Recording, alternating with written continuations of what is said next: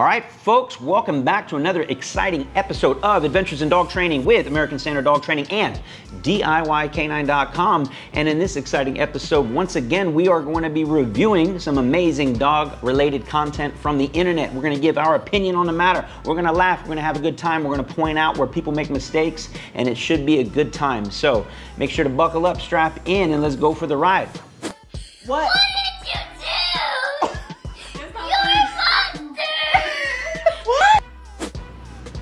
So first off, I don't actually think that's funny. You got a 6-year-old girl who obviously the Barbie's pretty important to her, and the mom's just filming it while the Rottweiler rips the head off. Hey, no big deal, right? Like, I can see how you think it's funny, but how about we teach that dog a little out command, a little leave it command, so the girl's not sitting there screaming. Video ends when I'm sure your daughter runs off crying and is pretty pissed off that the Rottweiler just ripped the head off her favorite Barbie doll. Right now, it's the Barbie doll. What if it's something else that the dog's not supposed to have a hold of? You know, rather than film it, why don't you just get that dog to let go on command? That would be ideal, you know what I'm saying? Before somebody gets hurt.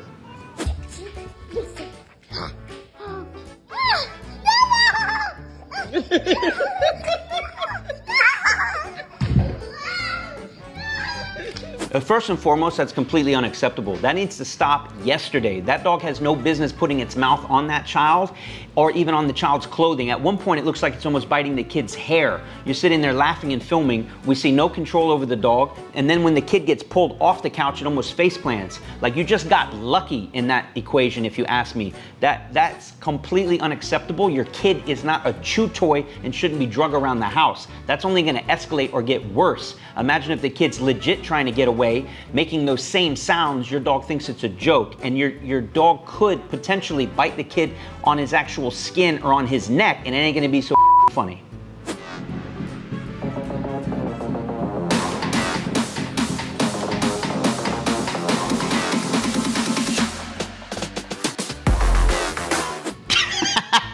That's exactly what you get.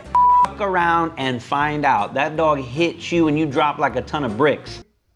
The more you fuck around, the more you're gonna find out. First off, it's badass. That's a badass dog, hit you with everything it had, but damn, man, did you not know that dog was inbound? I think that guy had no clue that dog was coming. I don't know if he got let loose early or someone didn't say, hey, inbound, we got a dog coming, so that guy could prepare for it. But that's how dogs get their teeth ripped out. That's how they get their vertebra all broken up. That's how decoys get hurt. So, man, I mean, that's awesome. I'm happy you caught it on film, but let's try to be a little more careful and let the decoy know that the dog is coming and try to catch those dogs a little better. So you got to be on your A game or somebody's going to get hurt.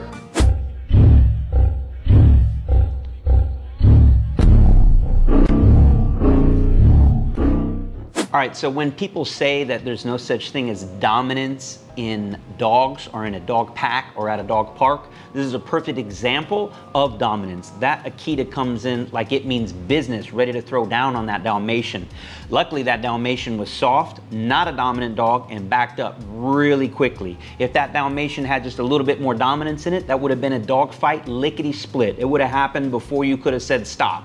So we got to be really careful. One more reason why we don't recommend dog parks. That was almost a dog fight. Furthermore, that Akita had no business intercepting what that Dalmatian was doing. The Dalmatian was not doing anything wrong or asserting any dominance or roughhousing at all. If I was there, I would have stepped in and let that Akita know absolutely unacceptable behavior. But guess what? I wouldn't have been there because I don't go to dog parks. We ain't gonna be in no fire, not today.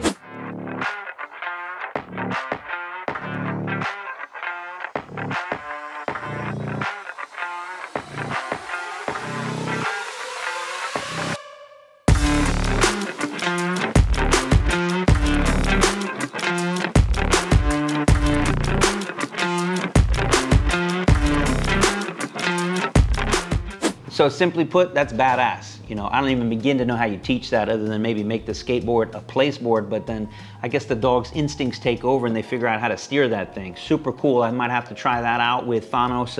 I have to get a much bigger one to make Thanos fit on it, but it actually looks pretty cool. I think that's awesome. You taught your dog how to do that. One more point for the pit bulls. They are super capable of doing just about anything, including steering a damn skateboard. First off, I'd love to know where this is. Where do you have pit bulls and pigs roaming your front yard? And lady with the cane, obviously the cane ain't working, so I actually feel bad for those pigs getting torn up. I wonder how you actually got those dogs off. It looks like that's not the first time they've done that. Those pigs belong on a farm, first off, and those pit bulls belong with some hunters. That's just a catastrophe right there. It's hysterical watching you try to break them up, at least you're trying to, but it obviously didn't work. You're not gonna break up pit bulls doing what pit bulls were bred to do by smashing your cane on the porch. It's kind of funny to watch, but I also feel really bad for those pigs. Actually, Steph, you might make me a ham and cheese sandwich? Thank you. This is a work of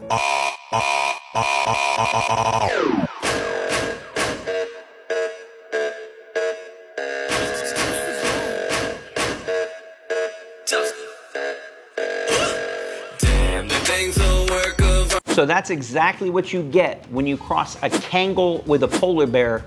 You get a breed called an Alibi. And that is just a beast of a dog. You need to get it a Coca-Cola and let it drink straight out of the bottle. That thing is a beast. I'm happy it's well behaved. This guy obviously looks like he knows what he's doing, but the dog's paws are bigger than the guy's foot. That's a big ass animal. I'd love to see Zach George train that positive only. First off, if you run out of treats, it might actually eat you. And secondly, if you put a harness on that dog and try to pull back on it at all, you're gonna be going for a ride. Polar bear ride. No, no, no, no, no, no, no. Wait. Hey folks, I hope you're having a great time. Just wanted to take a quick moment to remind you that we have other social media platforms. You want to see more content like this. Also, we of course post our own content where we train dogs and do our own shenanigans. So make sure to like, share, subscribe, and check out those other videos. But without further ado, let's jump right back in and see what else the internet has for us today.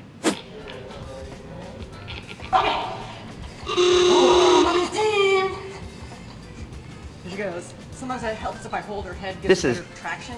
absolutely disgusting. You're gonna hold her head so she gets more traction while she's humping your leg. So this gets worse and worse. The dog keeps doing this and actually goes all the way till completion, meaning she lets her dog have an orgasm on her leg. This is taking pure positive training to a completely other level. It's disgusting. There is no reason on God's green earth that this needs to happen. The relationship this woman has with her dog is not normal. It's very not normal. And to have this on film and her to think that this is something you even would want to film is beyond me. It's disgusting. There's really not a lot of words to say behind this. That is not how you reward your dog. It's disgusting. There's just no other way to describe it. Now, here she actually has the dog do more obedience and then rewards the dog's obedience with more humping, and even says later on that the dog is not quite finished and goes ahead and lets the dog go all the way till the dog finishes. Nasty. You're a nasty lady. Get it.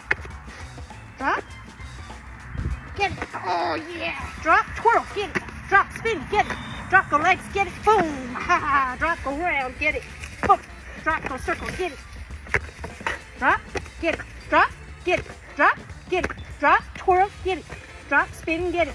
Drop the legs, get it. Boom. So it's just really beautiful dog training right there. Excellent control work.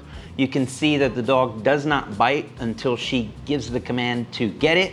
She's even taunting the dog left and right. Dog knows not to bite the Frisbee. And that is really like the world's fastest out. And she gets about 10 outs in almost less than 10 seconds.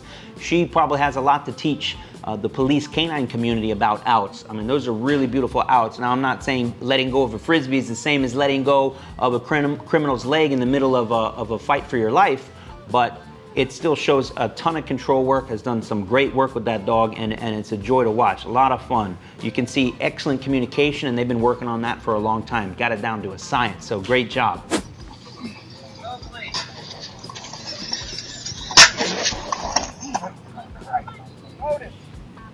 I'm trying to tell y'all folks, those flexi leashes are straight garbage. They have almost zero application when it comes to training your dog. And in this case, my man went for the ride. You gotta be careful with those flexi leashes. I don't trust them, especially on a strong, looks like an 80+ pound Rottweiler. and he's hooked up to a harness. I mean, you're just asking for trouble. Zero control with the harness, coupled with zero control with a flexi leash equals catastrophe. Luckily, it looks like he's all right, but just a kind of a sad thing to watch. How about we get a regular collar, and how about we use a 6-foot leash? You'd be better off.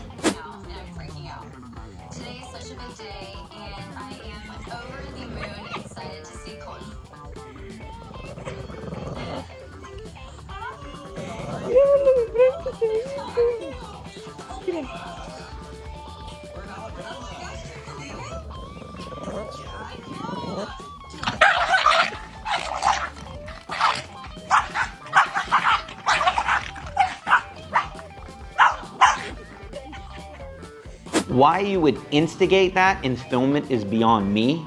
You mentioned that they're not even biting each other, but it's a nasty, nasty display of aggression that you started. That needs to be fixed and stopped. You know what? I'm not even gonna tell you how to train your dogs. You just shouldn't even own dogs. You're sitting there laughing and filming this. It's nasty, it's disgusting. You and your pickle.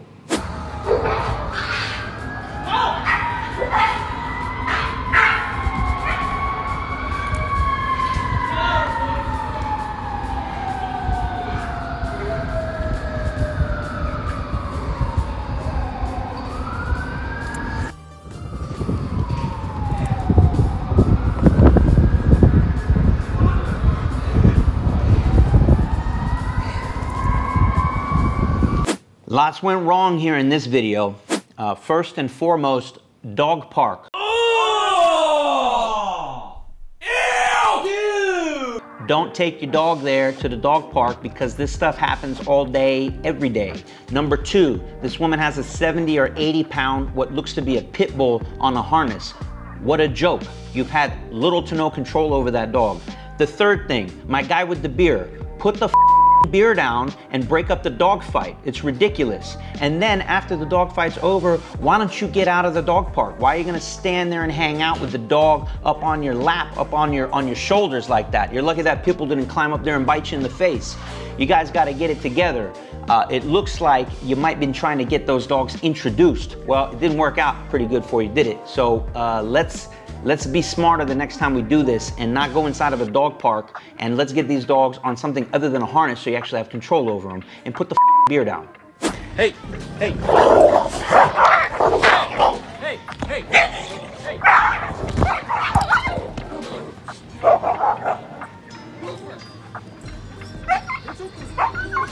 Is that your phone?